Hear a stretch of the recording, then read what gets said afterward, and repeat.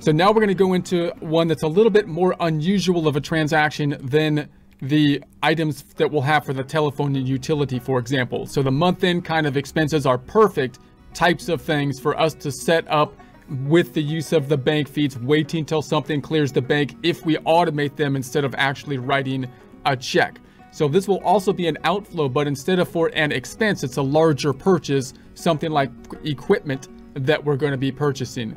Now, the problem with equipment is that you can't really stay in a cash-based system with it. So ideally, the easiest thing to do would be, I'm just going to record an equipment expense over here or something for whatever I purchased. If it's a small purchase, you might call it small tools, you might call it supplies. But if it's over a certain dollar amount, then typically from an accrual standpoint, we have to put it on the books as an asset. Even if you want to be on a cash basis, most small businesses still have to do that, because from a tax basis standpoint, the tax code is going to force you to do that, if nothing else. And so that means that we have to kind of think about, well, how am I going to recognize a transaction going through the bank feeds that will be applied to a purchase of equipment versus something that's just going to be an expense for like small tools or supplies. One way you might do it is apply a rule for a dollar amount type of rule. So we might say, hey, I bought this from Home Depot, a supply shop. If they're under a certain dollar amount, maybe that's just going to be supplies. If they go over a certain dollar amount, maybe then I have a rule to at least let me know and notify me that I might need to put this into the categorization of an asset on the books as opposed to expensing it. Now, the purchase of assets don't happen all the time, like the fixed assets, equipment, for example. You don't buy a forklift every day. You do pay the phone bill every month. So that means we don't expect the same kind of regularity with the big purchases that we have. So that means that when we set up the rules in the bank feeds, we've got to make sure that we can catch those kind of unusual type of things. Also, if you finance the equipment, meaning you take out a loan for part of the purchase of the equipment, then that's going to mess up the whole concept of just constructing your books from the bank feeds as well. There's a couple ways you could deal with that.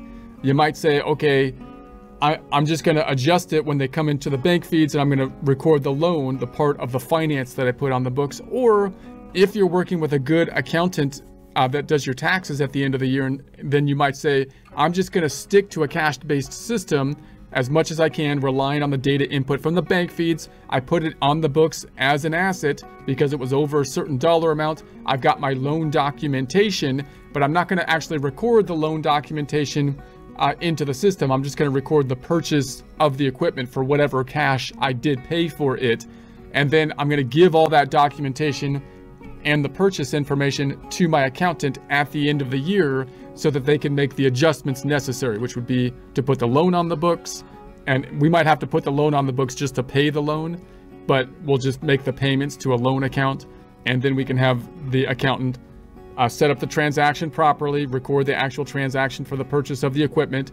And sometimes the purchase of equipment can be a little bit tricky because if there's a trade-in or something like that, the tax depreciation might be different than the book depreciation. So the tax preparer might have to do it anyways, even if you try to attempt to do it on your side. So in any case, and they can set up the loan, and they can set up the interest portion, breaking out the interest and principal of the loan payments that you've been making on the loan. So that's one way you can kind of try to automate on the bookkeeping side of things, and then you can make periodic adjustments at the end of the period. So those are a couple concepts. I'm going to go to the first tab over here. Let's take a look at our bank feeds. Our bank feeds are under the banking on the left-hand side. If you're in the accounting view, and then the banking up top. If you're in the business view, then the bank feeds are going to be, let me jump over here. The business view is on the bookkeeping. It's in the bookkeeping and then the transactions tab up top. So let's duplicate one more tab, and I'm going to look at the general ledger now. So I'm going to right click and duplicate the tab. I'm going to pull it to the left. I'm going to grab it and pull it to the left. I'm going to go down to the GL, the general ledger. I'm sorry, the chart of accounts, I should say, which is going to be under the accounting, and then the chart of accounts up top. If you're under the business view, the chart of accounts are located in the bookkeeping, and then the chart of accounts. And then I click that to see the chart of accounts. Okay, So we basically removed all of our chart of accounts, and the fixed, and notice the general rule I have with the chart of accounts is that if you were starting from scratch and you don't know much about the accounting system, you might want to add your accounts or keep the accounts that QuickBooks gives you, which is this huge list of accounts.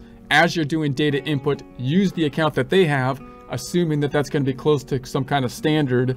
And if they have a name that you don't like, change the name of the account instead of adding another one with a similar name.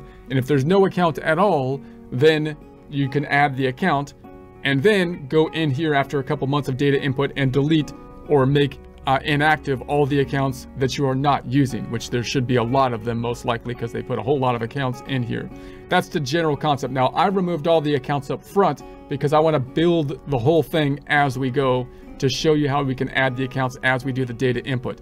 But even if you were using that first method with the fixed assets, they give you this whole list of fixed assets, which I think it's too detailed for most small businesses. They're trying to do a lot of things to help you, but I think they're making it too convoluted. What I would suggest doing is talking to your tax preparer and asking them for their depreciation schedules and what categories they're going to put in place with regards to the depreciation schedules, because it's likely that you're going to have to record depreciation in accordance with the tax software external to QuickBooks, which is going to be prepared by the tax preparer most likely.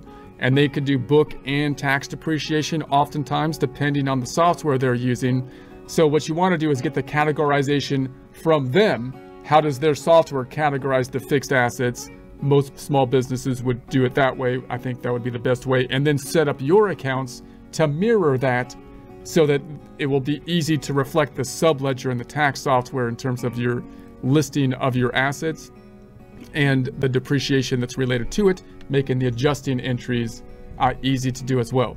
So we're going to come back here and create an account kind of as we do the data input. All right, let's actually do it. We're going to go to the banking, and I'm going to close up the ham boogie, and I'm going to find the transaction I want to work with. I'm sorting by bank detail, and I'm going to pretend that this one is for the purchase of equipment.